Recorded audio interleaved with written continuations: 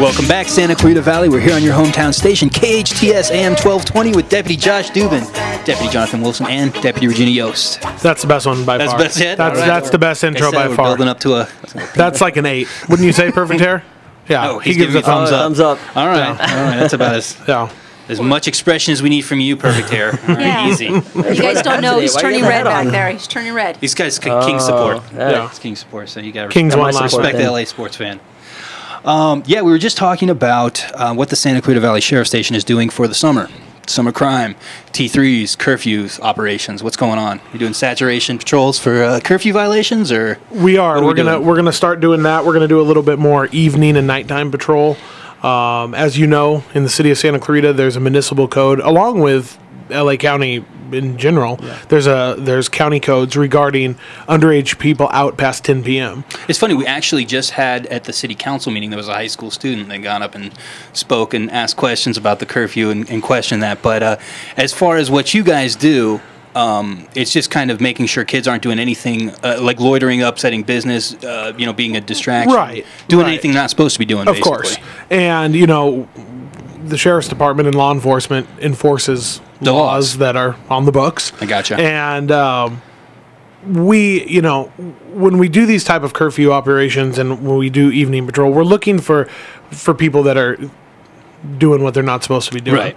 If you're coming from work or you're legitimately coming from a city-sanctioned event, a school event, an event where there's supervision for the minor child, then that's one thing.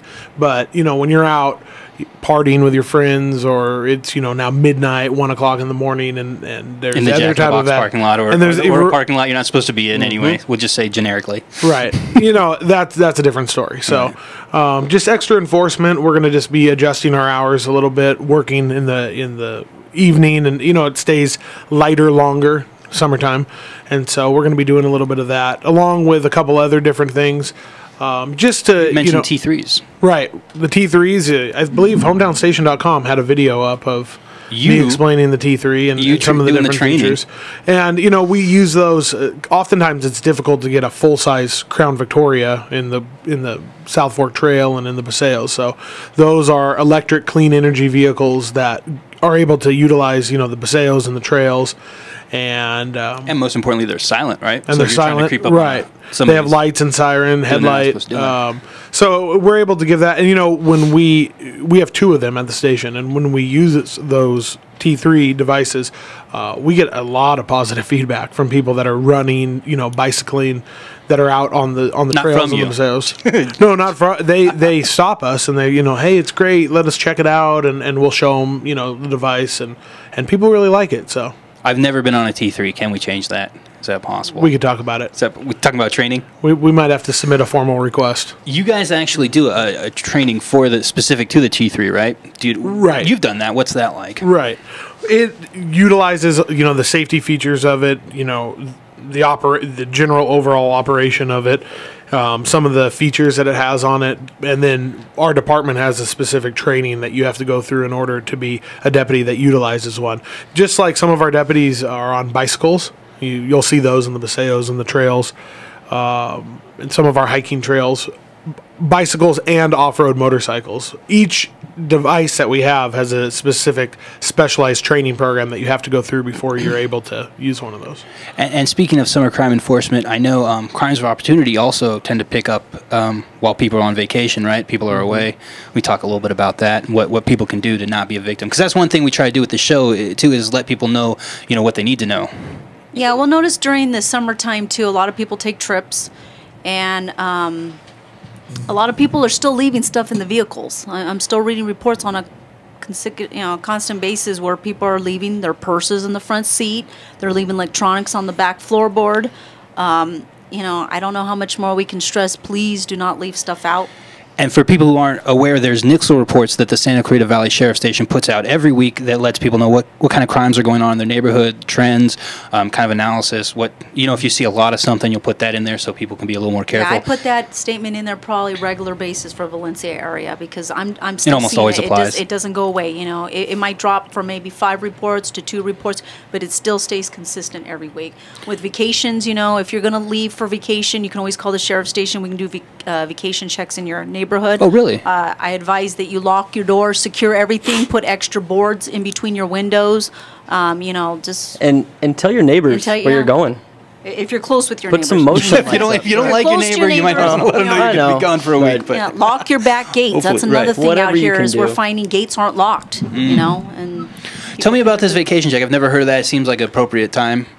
So would you call the station and say there's people gone in the neighborhood? It is. I will tell you about it. And when Deputy Yost mentioned tell your neighbors last night, about 6 o'clock at night, I had a knock on my own door, and it was my neighbor saying, "Hey, we're going to Maui for 2 weeks. Just wanted to, let you know and keep an eye on our house, and we're going to tell all the neighbors." So that actually is a good idea. So now if I see, a couch coming out of the front window, then that's probably that would raise questions anyways, I would think. If something coming through the front window. Right. But as opposed to the door. If you go to santa-clarita.com, on their website, and we also have it on our website, which is www.santaclarita.lasd.org. On the left-hand side, towards the middle of our website, it says e-service, and it has a little city logo on it. If you click on that, there's a tab inside there that says vacation check, and you fill out this little questionnaire, and then it gets forwarded to the city and to us, and that we're able to dispatch. Oftentimes, it's our volunteers on patrols or our reserve deputies, and they will go by at different given times and do vacation checks of your house, and they'll log those checks in our computer system, make sure that they don't see any open doors, windows, any suspicious people in your driveway. Awesome. And they did very extensive checks too. I know they walk around the whole house, check the back doors, make sure everything's locked, all the windows are shut. Oh, cool. Yeah. And of course, there's no charge for this. You just have to let us know when to do it and when to stop doing it and what times you prefer, and that's all online. Oh, okay, great. So, well, that's good to know. We have to take a quick commercial break. We'll be right back with more Neighborhood Watch on your hometown station, KHTS AM 1220. Welcome back, Santa Clarita Valley. We're here on your hometown station, KHTS AM 1220, every first and third Thursday of the month. We're doing the Neighborhood Watch with Deputy Josh Dubin, Deputy Jonathan Wilson, and Deputy Regina Yost, here from your Santa Clarita Valley Sheriff Station Crime Prevention Unit, and we are talking summer crime. Wow. That just rolled off your tongue. Bam! Do I get points for going? Yeah, that was good. That was good. All right, so talk to me about what's going on. We were just talking about crimes of opportunity and vacation checks that you can request through the Sheriff's Department website at santaclarita.lasd.org. Yes, right? www.santaclarita.lasd.org. It's also on the city's website, which is santa-clarita.com. Okay, and just what else do we see when we're out on the streets, Deputy Yost? Also, what I'd like to mention too is we're seeing a little bit of crimes occurring in the local gyms. I'm not going to say which gyms, but all the gyms out here seem to be having an issue with victims are leaving stuff in lockers and coming back to find out that their locker combo's been cut or has been tampered with, and the stuff inside the locker is now gone. One thing I see a lot of at my gym, which is really unusual. Hold the phone one second. Okay, let's not make the Perry goes to the gym jokes. Dude, I'm just going to slow you down. Preemptive strike right there. Yeah. Okay, go ahead. I'm sorry. Okay, not today or recently, but one thing I've seen before at the gym, Deputy Josh Dubin. Go ahead. Is that people will leave stuff in the locker and not lock it up, just assume that that's true. That's true. It's going to go in the lock, and it's just man, that is true. Don't care about that stuff, I guess. Yeah, because then they wonder where their stuff went. Yeah, it's like saying, here, you take this. We partner up. Us deputies partner up with the owners at the gyms, and we tell them, hey, we got a trend. We've noticed X amount of reports coming out of your gym. What are you doing about it? They're trying to inform their, the patrons there that please lock your stuff up. Another thing is people don't want to leave their stuff in the lockers because maybe they've been a victim of the locker theft, and then they leave it in the car, which is just as bad. So what we advise is, women, they seem to target females. Take your purse with you, secure it in the trunk. Don't bring a purse, maybe just bring a little wallet with you. If you have a locking compartment in your vehicle, put it in there.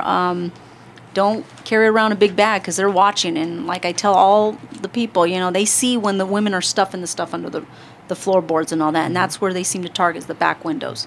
Also, if you see somebody walking into your gym with bolt cutters, probably want to let management know. Maybe Yes. Right. raise Yes. an idea. Because how are people getting through these locks? I mean, I guess you could I'm pick them. thinking they're probably putting stuff in their gym bag and walking through. You know, there's no metal detectors in the gym, so Plus, you you know, don't they know. wear backpacks coming Yeah, in. you They don't know look what's dressed going the on. part, wear a Exactly. backpack, got all their tools in there. Some are real good with the combo locks and have to get those open. And anything else we can talk about as far as crimes opportunity or things people should know with summer coming up? Aside from wear sunscreen, if you look like me. Well, like I said, there will be a lot of people participating and going to the mall this summer. So again, you'll see a lot of the, the Mommy and Me clubs start going out there, and they're going to be taking the strollers out with the kids. Don't leave your stroller unsecured with your kid just because you're in that play area. There's going to be a lot of people. There's, another crime of opportunity. They see a bag, diaper bags, anything. A lot of women put their wallets in the diaper bag. Don't leave it out where they can see it. Deputy Yost, you just reminded me of something. We do this story every year also, so I just want to bring it up, and you guys can talk about this. But people leaving pets in the car, especially when it gets hot. Yes, yes. We just had a call Every on, year we do Sunday that about story. that. And I just saw it in the news. It didn't happen here per se, but it was somewhere else. But, of course, it's hot here. How many calls? I mean, every summer, right? That happens we a little bit. we get a number of calls every Lots. summer, and oftentimes the fire department, the LA County Fire Department, will be dispatched with us. And we've had calls ranging from a dog, cat, bird left in a hot car to a baby left in a hot car. Jeez. And I know in my 6-7 years of patrol now, I've broken some windows to free an animal or a child out of a hot car because I don't know what the statistics are off the top of my head, but it's just a matter of minutes before that car is boiling I inside. believe you can check the internet, but I printed out a paper because I arrested a guy for leaving his dog in the car, and It's animal cruelty. Right, I was it just going to was say, there's a charge at for 80 that. degrees in 10 minutes. It's over 100-something degrees in the car, just at 80 degrees outside, and that's in the shade. In the sun, it's a completely different. I don't even know what it gets, but it's. Yeah, You well, can check because the that internet. glass It's really, Right. really hot in that car. Yeah. doesn't let Also, any heat with out. that, we just got a call yesterday where somebody had their kids locked in there. I mean, even if you think you're just going to run in real quick, it's just not a smart idea to leave your And kids. those kids will Yeah. push that lock button And then and lock exactly. all 4 of your doors, and your keys are sitting there dangling. That's Right. actually happened to So- somebody I know. It's not a good. No, Don't and leave then your they'll dogs laugh or your at you, children. and it's getting hot, and they don't know Yeah. how to unlock it. They hit it on accident, so. Right. And not to say, I mean, also leaving your kids in a car unattended is also probably not. Oh yeah, not shame the on you Right. for that. Yes. recommended action. Yes, I agree. So thank you. Wanted to definitely talk about that, but there was something else that had caught my attention. Going around the news a lot, and again, not per se in this area, but this area certainly wouldn't be immune to it because it's an app that's kind of growing in popularity up here, and that's Uber. Deputy Dubin, you've heard about this. You can tell I us a have. little bit about what Uber is for I have. people who might not know. So we're not bagging on any particular company, and we're not endorsing any particular Oh, company. right. This is really just about awareness. Right. The reason why I think that you brought this up, and correct me if I'm wrong, is because there's many different services, whether it be a sober friend, a taxi cab, or a service like Uber or Lyft or something like that, that will get you home sober. And I think that that's important, especially around, it stays light. We talked about that. Summertime stays lighter longer. There's more opportunity to go out, enjoy yourself, have some drinks. So I digress. Getting it back, Uber and Lyft and different services like that are services based on an app on your phone. And obviously it's a free app. You download the app and you register. So I'm Perry Smith. I put in my credit card number, and then the app, you turn it on. Now, it will use your GPS location. So if we turned it on right now, it would GPS you here to the hometownstation.com studio. And it's also registered with your home address, right? When you sign up one of these accounts, I've heard that. Your billing address of your Okay. credit card. Okay. So you can request then via the app. You can click on send me a ride, basically. And there's different services. You could click on send me a ride, and quickly and conveniently, that ride will show up at your location. Now we have to take a quick commercial break on the cliffhanger storytelling, but we're gonna find out. We're gonna talk a little bit more about what happens with Uber and how not just Uber, but these types of apps can be used for good and can have some consequences if you're not careful. So stay with us. We'll be back on your hometown station, KHTS AM 1220.